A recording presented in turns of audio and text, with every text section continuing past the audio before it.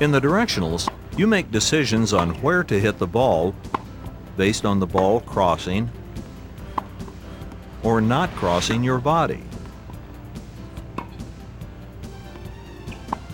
It's the relationship between the ball and the player, not the ball and the court, that is most important. The first step in understanding this tactical system is defining outside and inside shots. Here we see David and Joanne in a cross-court forehand rally. Shots that cross the body are called outside shots. These are outside forehands. And these are outside backhands.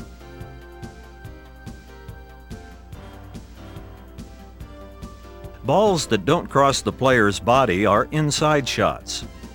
David hits an inside backhand.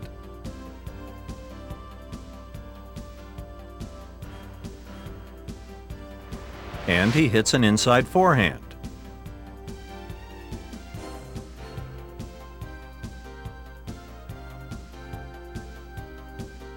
In this program, we'll indicate when to change the direction of the ball, when not to change the direction of the ball, and when to make a 90-degree change of direction. That is, when to hit the ball perpendicular to the baseline. Let's begin with the direction guidelines for your basic strokes.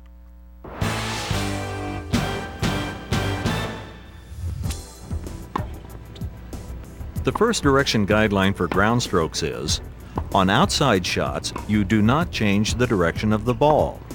Why? When you don't change the angle of the ball, you're hitting the ball perpendicular to the racket face, at a right angle. This allows for a greater margin of error. It is the high percentage shot where significantly fewer errors are made. We see the players here not changing direction on outside forehands,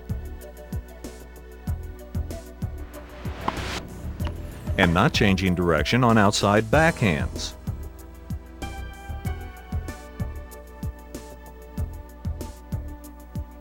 Guideline number 2 is, on inside ground strokes, you hit the ball with a change of direction. This inside backhand is hit cross court.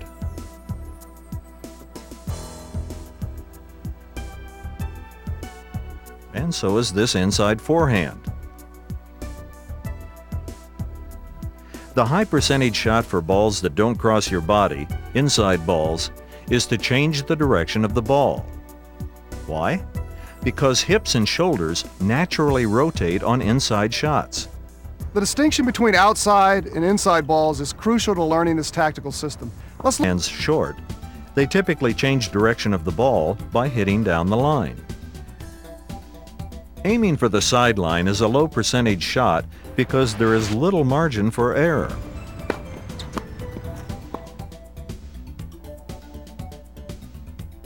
The third guideline for the directionals is to hit all short outside balls with a 90-degree change of direction.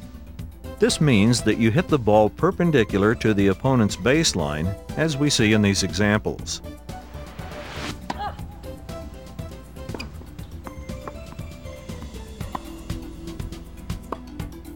This 90-degree angle produces a higher percentage shot with more room for error.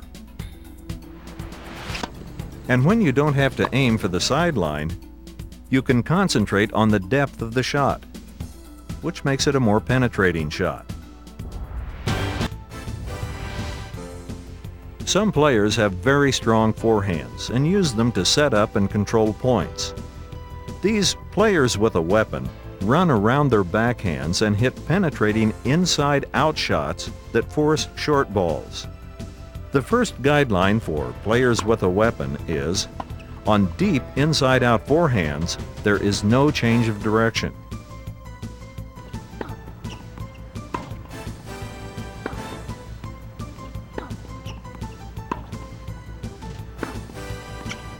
The second guideline for players with a weapon is, on short inside forehands, there is a 90-degree change of direction. This usually occurs off 3/4 depth or shorter balls.